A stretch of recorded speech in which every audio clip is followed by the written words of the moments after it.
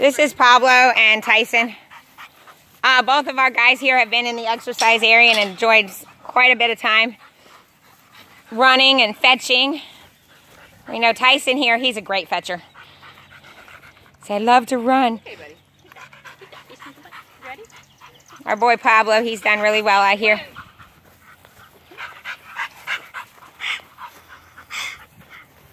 He's just a little nervous. Okay.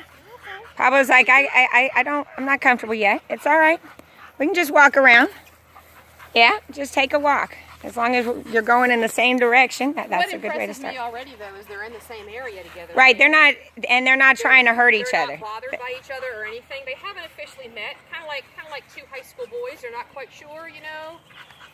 But they're not bothered by each other at all. Nobody's all that concerned. Yeah, they're not interested in trying to show a dominance over one another. Exactly. Tyson's like, hi, how you doing? I got a whiff. Oh, you got a whiff. I saw that, buddy. You were able to catch that real quick.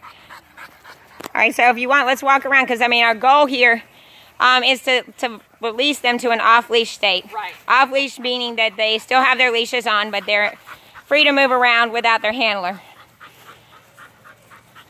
We just want to make sure everybody's safe. We don't just randomly put them in here and send them off. Oh yeah, Tyson says, thank you very, very much. I cannot run and fetch the ball if I'm too thirsty to do it.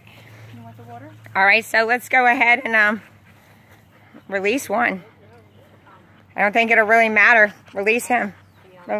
Yeah, release Tyson. Tyson's like, okay, really? Am I off? So we released Tyson from his handler.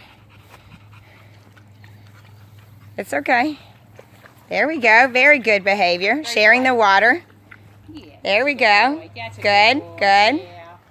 Very nice, very polite, very short too, and that's a very important factor here. Because if they get stuck. Right. If they get stuck in the moment, it's usually not a good thing. Then somebody has to show who's bigger than the other one. Pablo says, I'll come. I am very impressed. Tyson's all about that. I don't care what my name is. I'll come if you're calling.